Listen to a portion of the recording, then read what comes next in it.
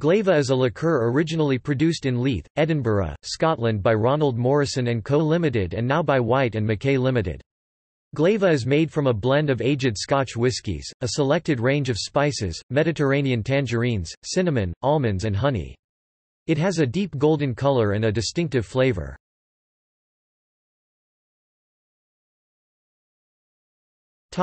History.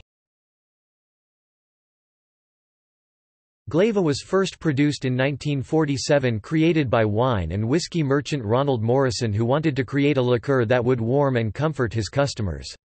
Being based in the busy port of Leith, Morrison had access to exotic ingredients from all over the world, such as tangerines, honey and spices which he mixed with Scotch malt whiskey. Upon tasting the liquid for the first time, Hector, the warehouseman, declared that it was Glayva, which translated from Gaelic means very good. From that point on, the liqueur was named Glayva.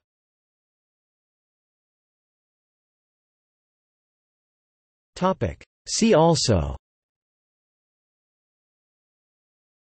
Drambuie, liqueur, List of liqueurs.